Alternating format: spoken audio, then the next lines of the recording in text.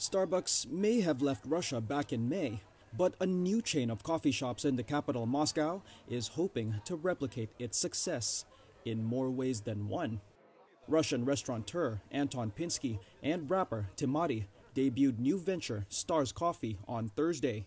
Its logo and font might bear a striking familiarity to any coffee drinker walking down the street, but Timati insists it's all about perception. The American company gave its partner in Kuwait a right for a franchise in Russia, and this company was developing its coffee shops under this brand. When Starbucks decided to leave Russia, the company from Kuwait had lost interest in doing business without the brand, so they sold the right to their rental locations. We won the tender. There were a lot of participants, acquired it, and made our own brand. That is it.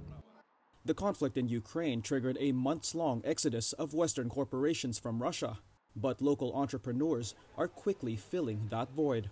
In June, Russians celebrated a new era of fast food with a homegrown version of McDonald's.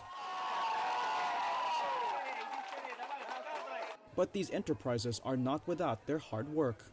Timati says that because Starbucks had its own resource and production base, they've had to find new suppliers. Over 15 years, Starbucks grew its presence in Russia to 130 stores that employed a 2,000-strong staff.